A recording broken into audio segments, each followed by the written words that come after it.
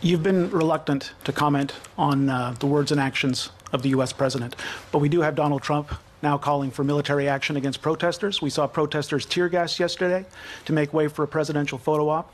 I'd like to ask you what you think about that, and if you don't want to comment, what message do you think you're sending?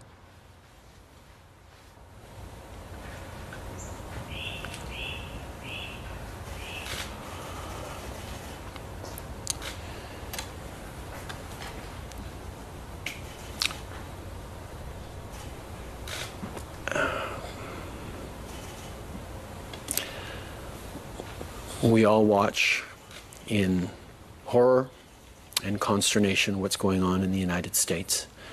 It is a time to pull people together, but it is a time to listen. It is a time to learn what injustices continue despite progress over years and decades.